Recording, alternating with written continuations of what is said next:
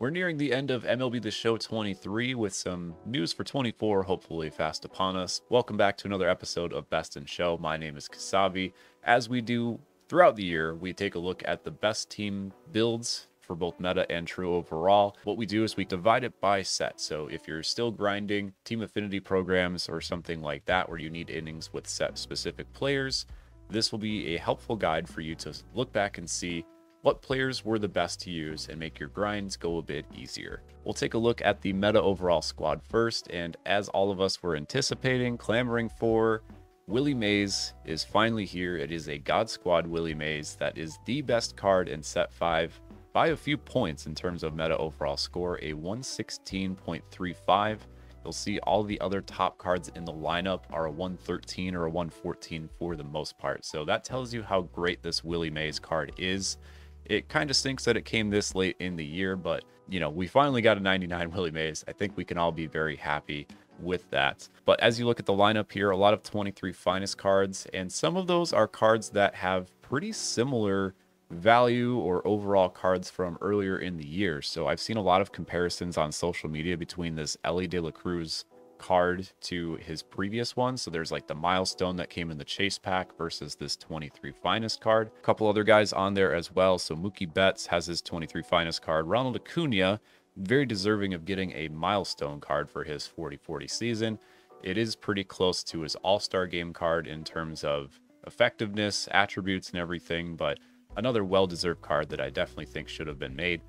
So that is your lineup right there. A couple of throwbacks in here, including Gary Sheffield at third base and Brian Roberts, normally a second baseman. We slid him in at shortstop. Looking at the bench, the game does recommend having at least one catcher on your bench. So we have two right here, including Adley Rutschman and Contreras. Contreras, of course, can flex to other positions across the field. Cody Bellinger, a good first base option as well as outfielder too. And then a few infielders, including a Future Stars O'Neal Cruz. So I think SDS was kind of hoping they could have made an O'Neal Cruz card earlier in the year, but tore up his knee and unfortunately missed a large majority of the season. So this was a card that you could find in standard packs for a limited time. It's kind of like the Finders Keepers before Finders Keepers was actually introduced.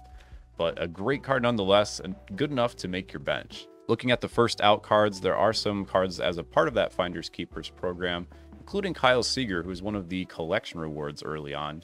He was the 5-tier reward, and then they released Brian Roberts for getting 15. But even so, being the collection reward, it wasn't enough to crack our lineup. Some other misses or just first out players are Yasmani Grandal's finest card at catcher. You like having a switch hitting catcher. There have also been a large number of Julio Rodriguez cards this year. His 23 finest, he is right on the cusp of making our squad. If you like having a lot more speed on your bench, he is a good option to flex in if you don't like one of the options on the bench. Moving on to the rotation, me personally, just looking at this list, there's a few really good names and a few that kind of make me scratch my head just because of what I know of the competitive standards. So Catfish Hunter is one of your top starters. He's the 4th best rated starter in the meta overall squad. I know a lot of you will probably disagree with that when you look at people like Corbin Burns or Jesus Luzardo, but he is up there. He is one of the best starting pitchers in set 5. If you're looking for somebody who's of a similar skill, in case you want to flex him over, here are the first out. So Senga with his ghost forkball, JR Richer with his hard fastball. You can definitely flex that in for Catfish Hunter if you'd like. Finest is a program that really starts to shine on some bullpen arms as well. In other sets and seasons, you see some names in the bullpen that are added via Tops Now or monthly awards. So this is like the best of the best. The biggest relievers come to the forefront in finest. So my Minnesota Twins have had Yohan Duran in there for 2 straight years. There are some throwbacks as well. So for the 2nd straight year, towards the end of the year, we've had Troy Percival, Joe Nathan added there, Lee Smith as a part of the Finders Keepers program. Also some great 2023 players, Felix Bautista, Aroldis Chapman got added right to the end of the game. He had a solid year, kind of a bounce back year, I would say, between his time in Kansas City and Texas. And another great lefty to pair with Chapman, Josh Hader, just makes the bullpen in the 8th spot. A couple of the first out cards, there is a significant dip from the 8th to the 9th spot, but we do have Evan Phillips, Camilo Doval, a couple other options there from the 23 finest cards. So taking a look at the meta overall squad as a whole, The bullpen, again, there's 8 really good names, and it starts to drop off a bit. Starting pitchers, some great options. I know some people struggle a little bit with Shohei Ohtani due to the amount of homers that he lets up, but I'd say a really strong lineup, all things considered. People really rake with Brian Roberts, a lot of other star names on that list from the 23 Finest program, and Gary Sheffield, along with a couple other retro Finest cards with max power. Man, you could flex in a lot of cards into this lineup and it will be solid for you if you're grinding Team Affinity. And I think that was kind of the point of set 5. We're near the end of the season. We've seen a lot of 97 overall cards that you collect as a part of Team Affinity.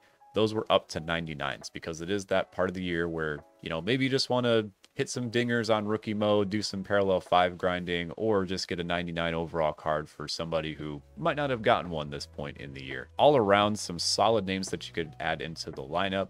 I do think the rotation is a little bit weaker. They have a little bit more of a retro focus compared to maybe some of the others, where Hal Newhouser and Catfish Hunter are some of your top options. So starting pitchers, a little bit on the downside. Then again, you guys have faced tough pitching all year with the likes of Randy Johnson, Nolan Ryan, John Donaldson. So now that set 6 and like the Forever program is a part of this, you start to see some of those names again.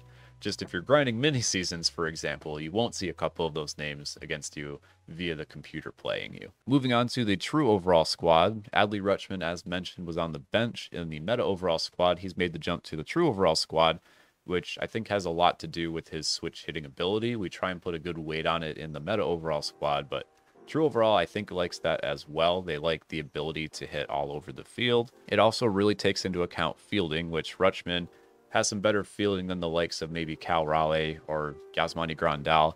So he is your starting catcher. Cody Bellinger slides into the first base slots, but again, you can flex him over into the outfield if you prefer. Really solid outfield, though, with some speed, some good fielding. I mean, between the likes of Acuna, Willie Mays, and Mookie Betts, that's a really solid defensive outfield right there. Brian Roberts shifts back to second base, and in place at shortstop is Bo Bichette's 23 Finest card, which snuck into the true overall lineup. Gary Sheffield still at third base. Again, true overall kind of rewards a little bit more contact, speed, and fielding than it does power, but that just tells you how solid this Gary Sheffield card is, where they still are putting him at third base as a defensive option, a good, viable, all-around card. On the bench, there might be a little bit of confusion seeing Joe Carter up there compared to everybody else on this list, but Joe Carter can play first base as well as somebody like Cody Bellinger.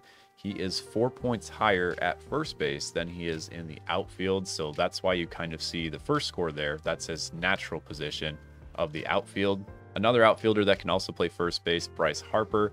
You can definitely flex him in if you prefer him over Bellinger or Joe Carter. And once again, true overall really loves the speedy players. So as you can see on the bench, you have 3 speed demons like Corbin Carroll, Julio Rodriguez, and Tim Raines.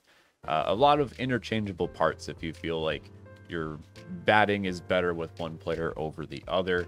But again, speed, defense tend to be the way to go in true overall squads. Looking at the first out cards, if you wanted to flex in one of those outfielders for an infielder, there's the Jimmy Rollins card and Marcus Semien.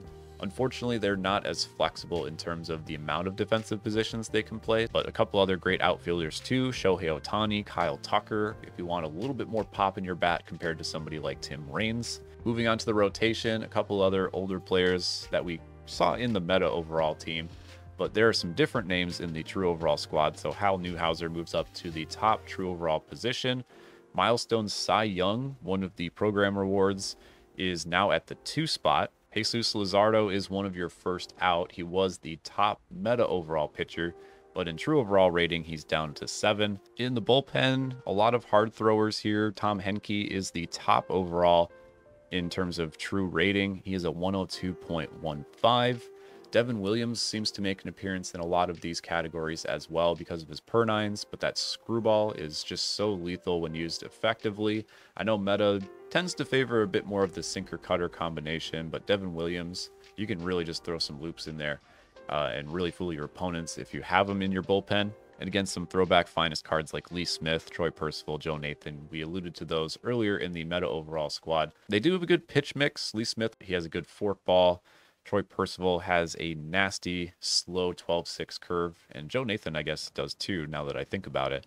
Looking at the first out, a few 23 finest cards, including Josh Hader. He was good to be the 8th best in the meta overall squad, but 9th best in true overall, just missing the cut.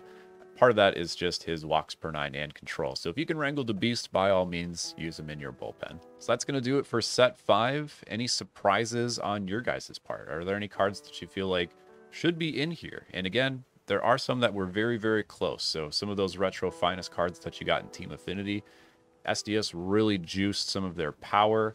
There are a lot of cards that had 125 splits across left and right in terms of power. Just some of them a bit better defensively than others. So if you like clubbing some homers with some of those other guys, they're just a wee bit worse defensively, by all means, flex them in. It's that part of the year where no one really cares. Just use the cards that you feel are going to be the best. But if you really want to use the best of the best, these are the teams that are recommended. Coming up in a couple weeks, once the last Finders Keepers cards are released, we will make a final best in show for all of the cards that have been released throughout MLB The Show 23. Now that it's set 6, again, you can use everybody. There are no limitations. We're just waiting for the final few cards to be released before we make that best in show. So there's at least 2 more as a part of the Finders Keepers program that will be released. We might get a 99 overall card for the cover athlete. You never know. But until those final cards are finalized, we will wait on making that video, have a final wrap up and a bow on MLB The Show 23, and MLB The Show 24 will be coming soon. Hopefully we'll have some news by the end of January. Well, let me know what you guys are excited for in the new MLB The Show 24 season. Are you excited for sets and seasons to come back? Do you have any suggestions for how to polish things up from the first year of sets and seasons in MLB The Show 23? Let me know all about it in the comments section. But for now, this is Kusabi. We'll see you next time.